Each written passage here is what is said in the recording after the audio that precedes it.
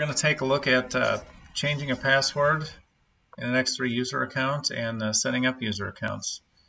One thing most important to grasp the concept of is that there are always two user accounts in X3.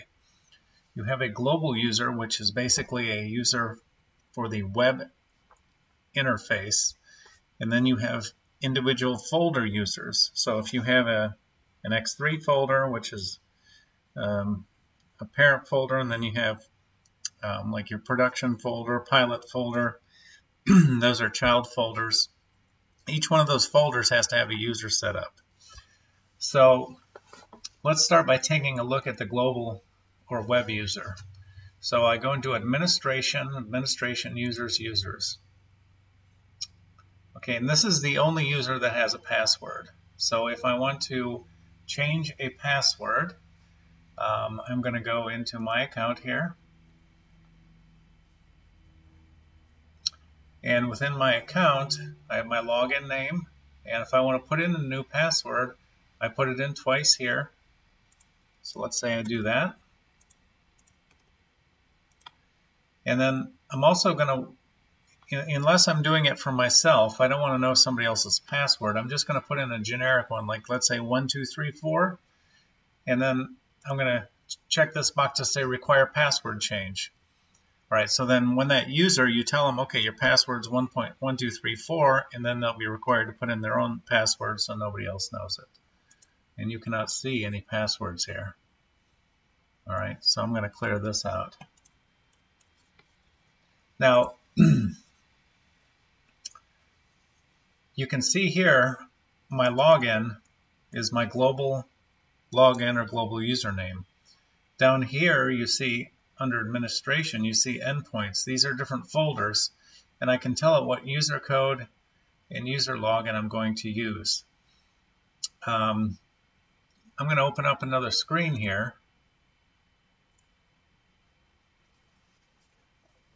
So in this case I'm using a user code admin in the X3 user admin, which is different than my login name here is Dennis. Normally I would just use Dennis, but I didn't set Dennis up.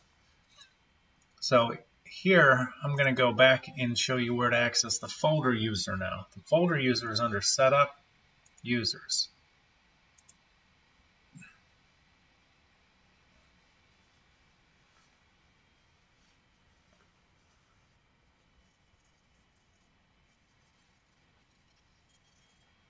So here there is no password. So what I'm going to do is, since in this folder I don't have a user Dennis, I'm going to create that.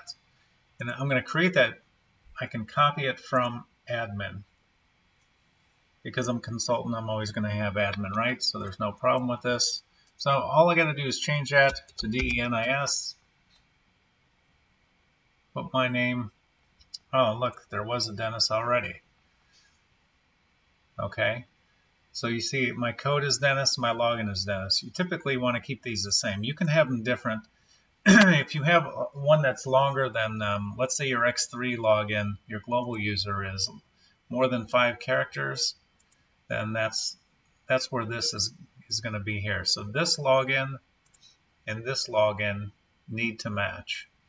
Okay. Now, if you just want to pass this login to the folders, all these can actually be deleted. You don't need these. These are only really needed if you're going to pass a different folder login name than this login name. Or if this login name is over 5 characters, okay, you will need to pass on those down here. So in this case, I'm at 5 characters each. It's no problem. So I don't need these. It'll automatically look for this one. And actually, at the folder login, as long as even if it is over 5 characters, as long as I put it here, and my user code here has to be 5 or less, that'll work as well. So you see here I've stripped the endpoint users out of here. And I have this user code set up in my pilot folder.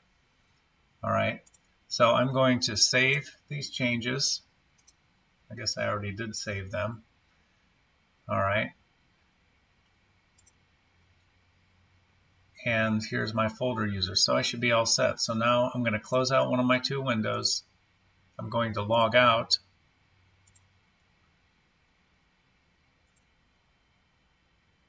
Log back in.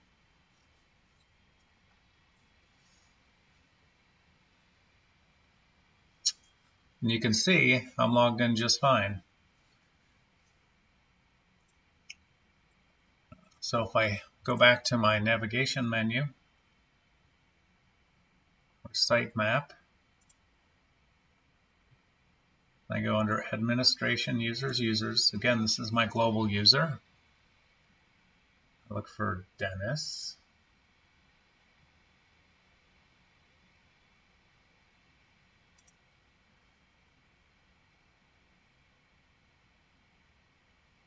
And I did not save that before.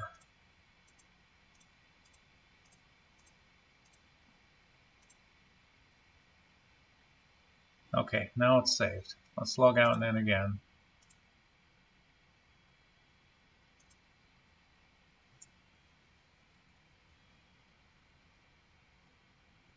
And you see I can log in just fine now. So go back to my navigation menu. Again, this is my global user. You see those user codes are gone. And then let's take a look at our folder user.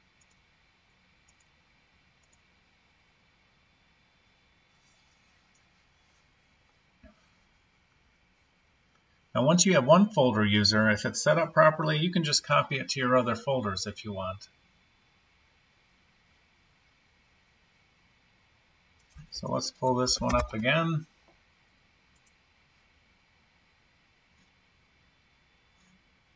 All right, and I select the copy here, and I'm going to copy it from pilot to production. And it may already be there. Let's say OK. It exists, that's fine. I'm also going to copy it to the X3 folder.